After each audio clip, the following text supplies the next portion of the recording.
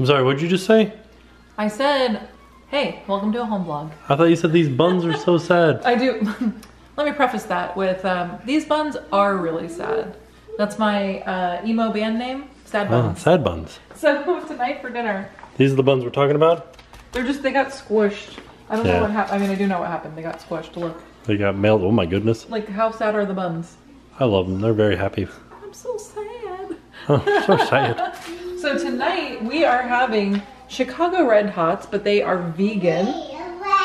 But I'm very excited. Hooray, hooray!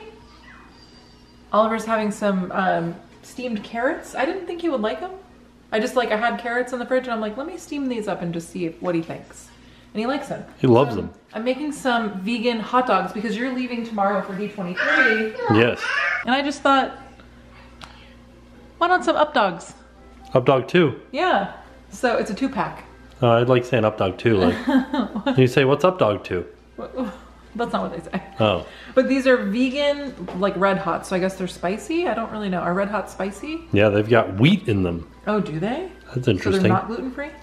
No. They did say don't take the casing off, which I feel like they look even grosser without the casing. Right. So I'm gonna put, Nick wants me to grill these, but I don't think I'm Fire up an entire grill to grill 2 vegan hot dogs for 30 seconds each. I'm not young. So I'm gonna, Oliver's watching Give Mouse a Cookie with Jackson. Maybe he's singing Moana. No. He's like, oh way, oh way. He said no, he goes, no. Oh, are you singing Moana? Yeah? Okay, maybe he is. So I think I'm just gonna broil these. No, you should bake them. Yeah, broiling would be like just the top would be burnt. But there's an air fryer broil, so I think that broils from the, I don't know how the air fryer actually works. If you did that, you should drop the grill down to the bottom.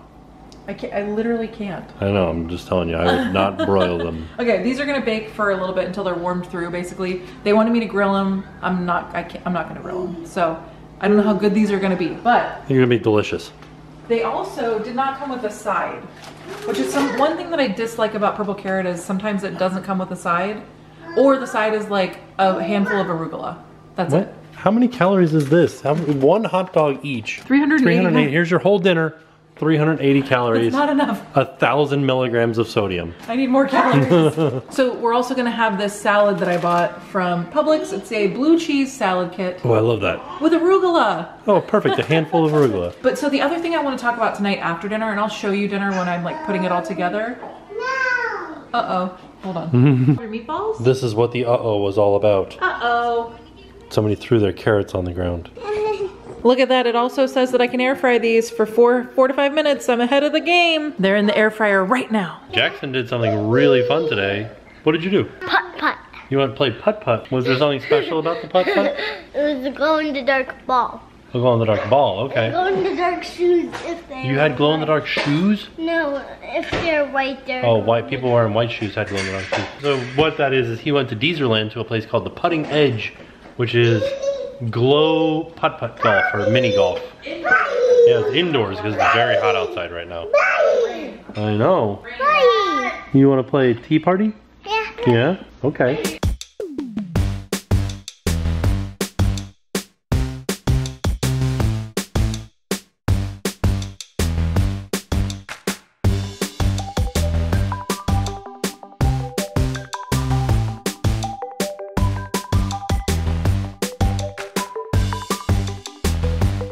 Okay, there it is. Beautiful, watching a little old school Real Housewives of New Jersey in the background.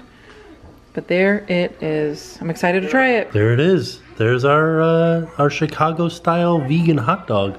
It's got tomatoes, sport peppers, onions, relish, yellow mustard, pickle spear, and a vegan red hot on a bun. Yeah. And then here's the blue cheese salad. Like a Chicago dog. That's what it is. It's a Chicago red hot. It'd be like Portillo's. You think? That's what it's supposed to be like. I mean, I don't know. I guess we'll see.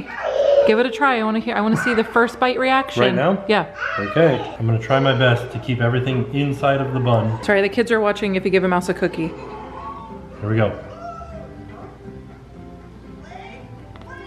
Ooh, that was a good first bite. It had a nice snap. That might have been the pickle. Yeah.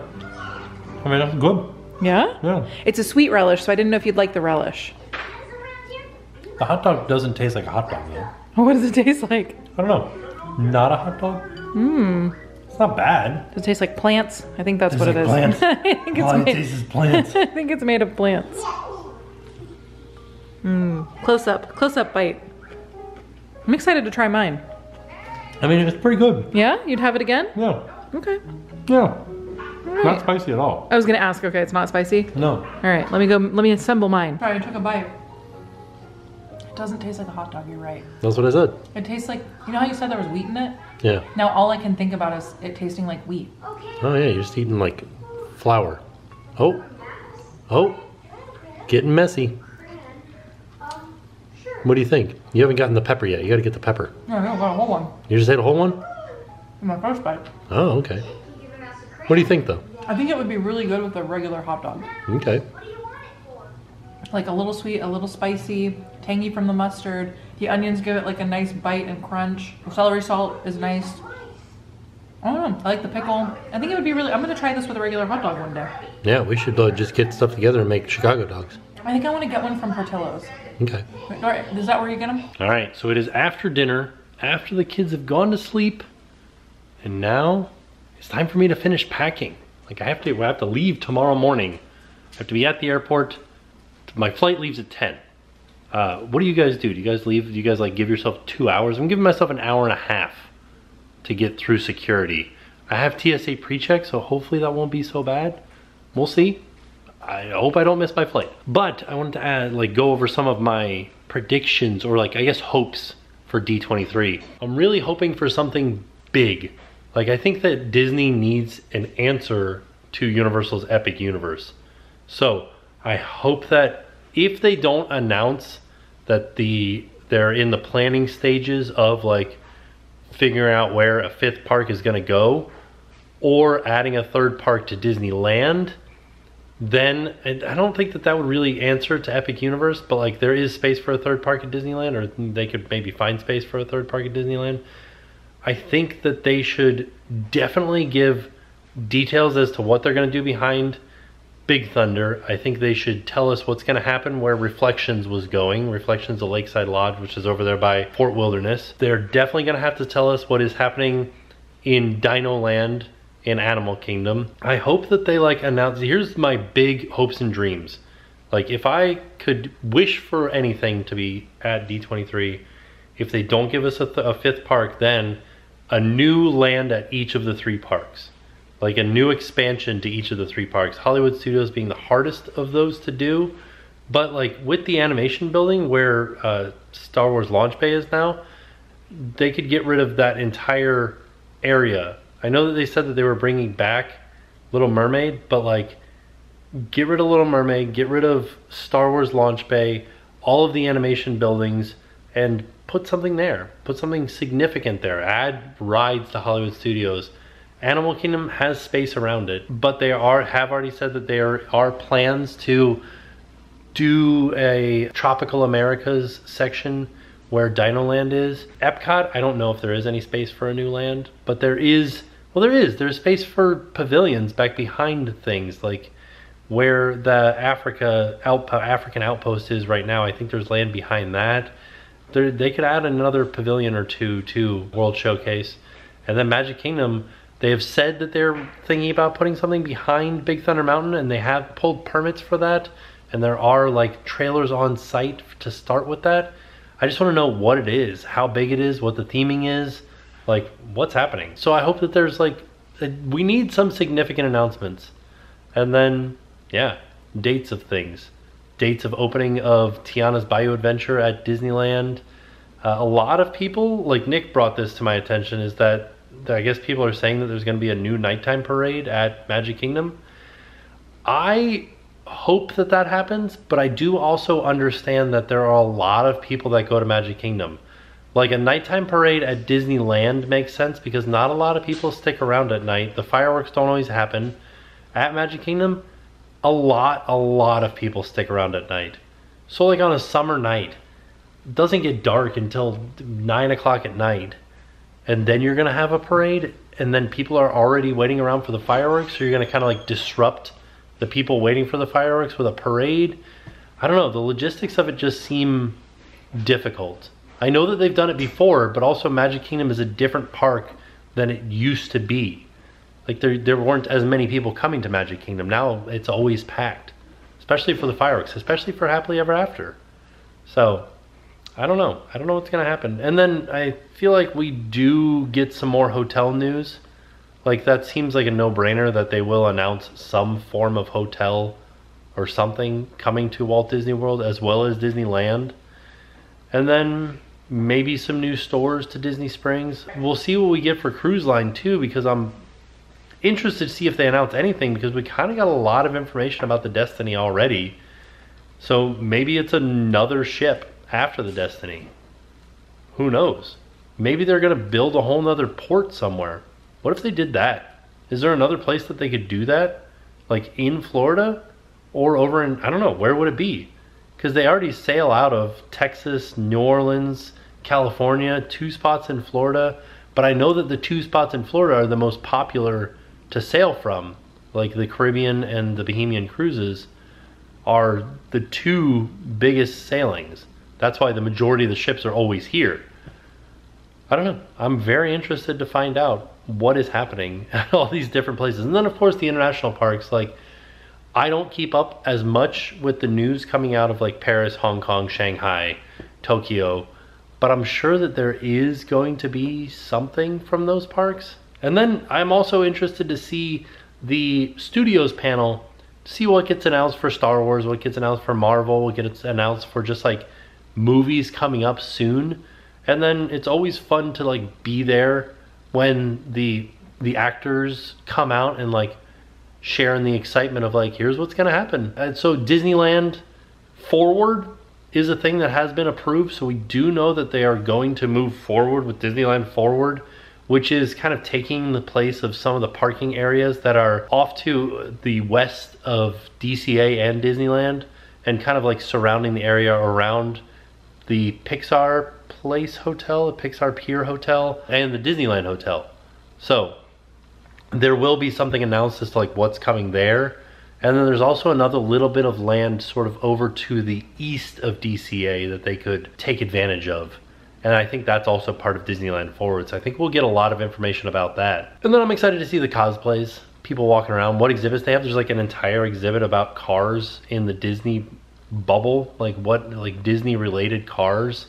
So I'm excited to see what those cars are and like what is there. And then, you know, just being there for the excitement.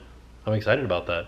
It's gonna be fun. All right, so first things that I'm bringing, I'm getting them all charged up right now, is I'm bringing the DJI Pocket 3, I'm bringing my A7S III with a Deity D2 Duo microphone.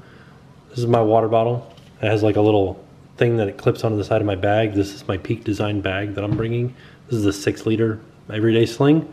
That is my like stuff that I'm carrying onto the plane. I am doing everything as a carry-on, so I'm really carrying everything onto the plane, but these are the things like my personal items. And then here's my bag that I'm bringing.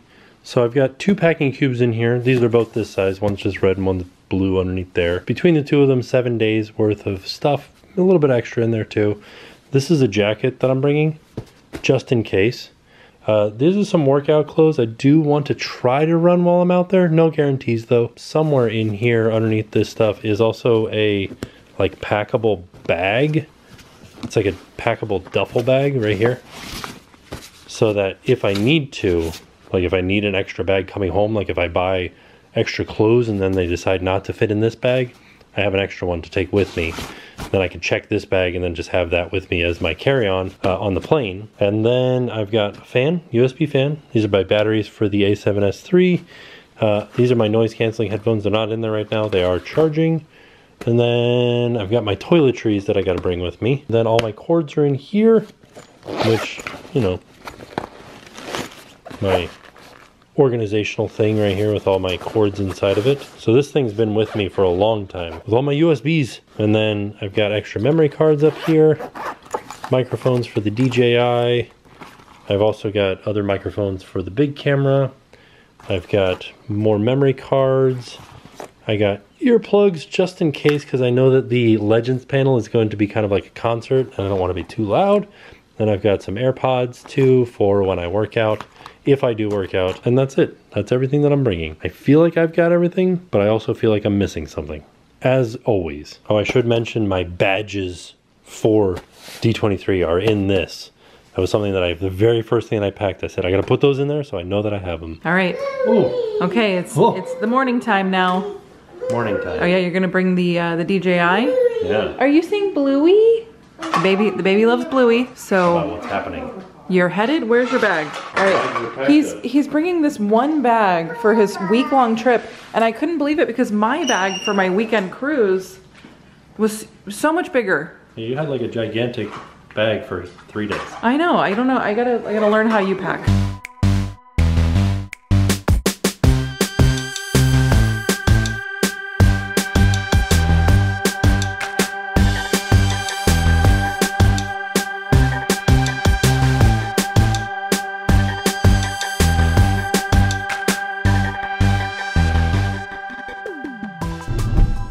Okay, we're here. We did it. You did do it. All right, you're leaving. Did it. Got all your stuff? I think so. I hope so. I think you do. Yeah. Okay, have fun. I love you. Thank you. I love you too. So, we're back home. It's just me and the boys right now. We're listening to Mr. Farts. If your kids like songs about farts, I recommend listening to Mr. Farts. It's got lots of songs about farts. But we also have to go get the kids' passports today for just upcoming trips and stuff, and it'll be good just to have rather than bringing their birth certificate every time we go somewhere. So, and then I have to renew mine as well, and that's something that we're gonna do today. We're gonna run over to Staples because I think they do it there. So, let's go. All right, so back from the passport debacle. I say debacle, it wasn't really that bad, but it was, I didn't realize some of the rules for passports. So Jackson's down at the community pool. We have like a pool in the neighborhood that's, I know we have a pool. People are probably like, you have a pool. That pool has like, it's like a splash pad pool. So he was going to do the splash pad. The baby's asleep and I just had some Chipotle for lunch. And so we went to do the passport stuff. I thought you could do your whole passport thing at Staples. Staples is like a home office store here, but they don't really specify, like, I guess they only do the photos. They said it was your full service passport stop, but it's not. They just do the photos, at least at the location by us. So we got our passport photos, which was actually really cute because the babies and Jackson was funny because it's hard when you have a kid and you're telling them in pictures like smile, smile, like smile for the picture, and then you do a passport photo and you're like, don't smile. So he kept going like this because he didn't know what to do. So that was fun. But we did get pictures that would work for the passport. The baby did a great job. And then we went to the post office because you can do your passport at the post office. But I didn't realize, and it makes sense, I just didn't realize it at the time. If both parents aren't there, you can't get a passport for like a minor. And that's purely, I guess, because you don't want somebody to take the kids out of the country like without the other adults' permission. So because Tim is out of town, and I'm like, oh, I'll just take care of this while you're gone, I'll do it real quick. But because he's out of town, we could not do it. I have to wait until he's back. So we'll do the kids' passports when he gets back. And then I also didn't realize I did the expedited passport for myself, and I'm gonna have to do it for the kids. It's $200. Like, so that's $600 on passports that I'm gonna have to spend. So I did not realize that. There's a lot of things I didn't realize about the passport. The good news is that we do have our photos, so we literally just have to go fill out the form and then just go to the post office and mail it off. So I'm like 80% of the way done with the passport. I just have to wait for Tim to get back. And then I talked to Tim last night. He showed me his room. We like FaceTime for a little bit. He showed me his room. He got upgraded to like this really cool room, which is exciting. And then you should be seeing that tomorrow, I think, or the next day. But yeah, it was definitely tough not having him here. It's not fun, for sure. I miss him, like, you know, a lot. But I was able to get some stuff done last night. I got the laundry done. I feel like because I'm like missing him, I'm more productive almost. I'm like trying to fill my time with things to do. So I did that last night. I cleaned up, did the laundry, did the dishes. So I today had a lot more free time to have my passport debacle. So it all worked out. But yeah, so that's what happened today. And I think I'm probably gonna end it here because I don't have a whole lot going on for the rest of the day. I have to edit the Rivian video, and I have to edit another, oh, the Monster Jam video. I have to edit that video. So I need to get that stuff taken care of because I have some fun Halloween stuff going on tomorrow night. I'll be at Mickey's Not So Scary. I'm very excited for that. And I'm actually going with a friend of mine, so that should be really fun. It'll be like a little spooky girls night out. So yeah, I don't know, I hope you guys had fun. Thank you for coming and hanging out with us, and thank you for having some vegan Red Hots with us. I can't wait to go to Portillo's and try a real one, because it really was good. And then I hope that some of Tim's predictions come true, but I'm also excited to see like what is actually gonna happen at D23, like what news is gonna come out of it. And yeah, so thank you guys for hanging out at home with us today. All in all, it was a great day. I hope that you had fun. So with that being said, I'm off. I'll see you guys tomorrow. And now it's time to pay the price.